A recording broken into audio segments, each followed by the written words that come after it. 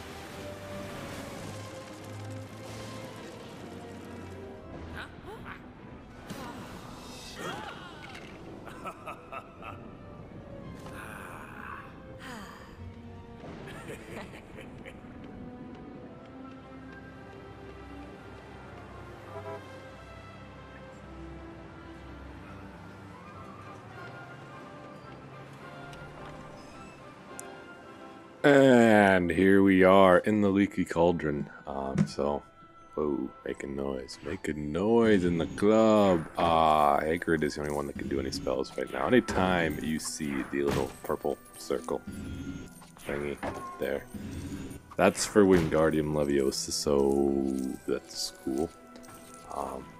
And if you go over here and you make that explode, and put it back together, should be one of two. Then a white lady gets in your way as you try to run. But you know that happens here and there. That was a little too soon. It's not going to give me enough time. You explode the other side. Grab your little studs, as they call them. I prefer to call them coins because that's what they really are. But regardless, a fail. So you just make those guys make you a little ramp and get your fat ass up there and grab the first part of the crest, house crest. Obviously, 4 houses, 4 crests. Put them all together and you've completed a house crest. I haven't done that yet. Ever yet. So eventually we'll get around to that, but just kind of doing the play through on the story first. Didn't know why he wasn't lifting me there, and then I realized that I had to lift him and then switch to him. So, not gonna mention that too much often when I fail horribly, but put the handle on the door, grab a stud, and out we go. This happens to be probably one of the glitchiest games that I've ever played. Just random absolute shit happens and you get stuck in places that you can't get out of, and I will post some of those as they happen. I will post a time when it loaded up and I had like just a quarter of the screen that I could actually see, and the rest was just all black. But Go over here to the window, press circle, and out pops the second portion of the crest. So that's pretty cool. And then we'll be introduced over here to... See, he'll lift you up on this one, but he wouldn't lift you up on the other one. That's what really pisses me off about the Batman. But, that's a student apparel. There's going to be student apparel, like, all over the school once we get there and in all the lessons. So, pretty much I think you get a gold brick every time that you rescue one, and there's 200 gold bricks, so I'll take whatever help I can get getting them. And we make potions. This potion requires a spider, a popsicle, or ice cream bar, and flour, so a little strange, but we put these parts together and build ourselves a little spring. I would not recommend trying to jump on it with Hagrid as that happens because he's too fat. So build again, switch over to Harry and boing your way up there. Not like boing like I boinged her or anything like that, just kind of like jumping boing. I'd give you points if you could boing your way up there, but that would be interesting. So put the ice cream bar in there and boom goes the dynamite. Only big characters, or if you have the strong potion, which you learn later, can pull the chain. So Hagrid was the only one that could do that. As far as the studs, the silvers are worth 10, the golds are worth 100, and the blues are worth 1,000. And there are one other. Well, there's purples. Those are worth 10,000. And then there's these ghost studs that, if you unlock something, they are worth 1,000 every time, and you can actually easy way to grind your way to get enough studs to buy whatever you want to buy or whatever you've unlocked. So we'll see that later on, probably like 2 episodes from now, I think, is when I unlock that and kind of show that off. But and there's a purple one, and jump fail. You can see that we got a couple studs up there that are a couple blues, so we're gonna build ourselves a table as crafty wizards do and go up there and get them. And I fail at that one, but we'll get it on the way back. There we go.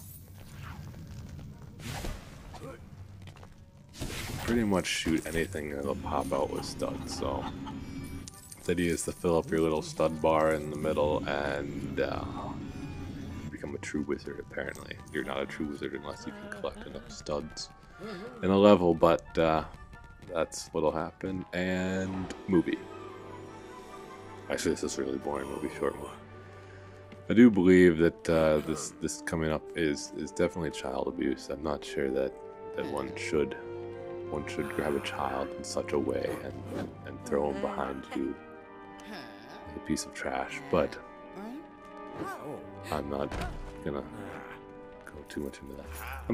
I'm confused as to how actually showing the real Harry Potter didn't convince him that he needed to go and unlock the thing, yet get a keychain with the little Harry Potter on it convinced the man to get off of drawing his house picture. But now we get to be the little man with the key, and obviously keys open locks, locks open doors, doors lead to new places, and fail. You're supposed to jump on it, you're supposed to go by it and press triangle, so I thought, oh, just jump on it and press triangle. Apparently not, you have to wait for the actual triangle to appear.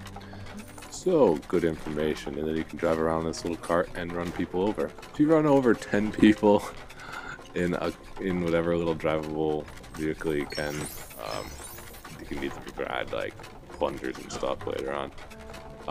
You get a trophy, so I've obviously done more than 10 by the time I did this one because I didn't get the trophy. But little tidbit for you all. Y'all. Apparently I've moved from Wisconsin to Alabama, but that's okay. And more studs, and the little guy's gonna have to come in and unlock that for us. So cute little guy now. And all wizards are really just, you know, artistes. So I've created a picture, and they'll wave at the picture, scare the hell out of them, and they'll open up a door for us. And while he waits, I'm gonna just run around in circles and fire off my wand. Which sounds slightly sexual as well. There's probably gonna be a lot of sexual sounding things in this whole Dr. Plays Echo Harry Potter. But it's almost the end of the level, so I want to make sure that I can try and get the True Wizard at least once. Probably won't do it any of the other levels, but I figured why not do it at least once. So I'm just gonna grind for as many of them as I can get. Hopefully we get the little guy to open up this gate. If you come down here later on, after you're out of the story, this is where all the bonus levels are at. You get bonus levels for collecting gold bricks. So some of them are kind of cool, and actually the only way to complete the game is to get all the bonus levels, because each bonus level has like a gold brick in it. So necessary if you want 100% completion, but we're not going for 100% completion here in this little show thing. So don't expect to see all 200 gold bricks, because I don't have the patience for that. That and I'd probably be glitched out. And why is he not raising me? God. So confusing as to why sometimes they do and sometimes they don't, but that's cool. So I had to kind of see, now he does when I'm not even on it, and then I'll jump back on it to see if he'll do it, and it's raised before I even get up. Completely confusing, but you know, they probably spend more time making the little videos. And there we have it. The purple puts us over for the True Wizard. I think it was probably about 70,000 that we needed. So it's not too bad. Most levels are not too difficult to get the True Wizard on. You just have to be willing to blow everything up and move everything that you can move pretty much to do it. So. And movie.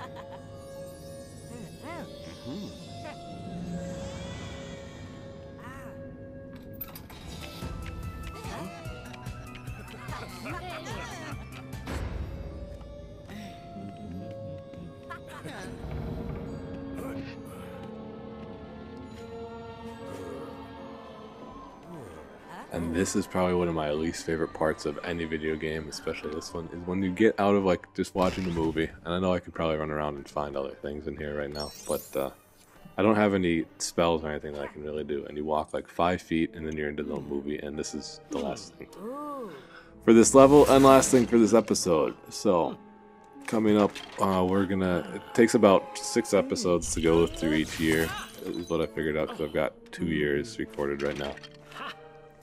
So it's probably going to be about 28 episodes, I think, before we're done with Lego Harry Potter.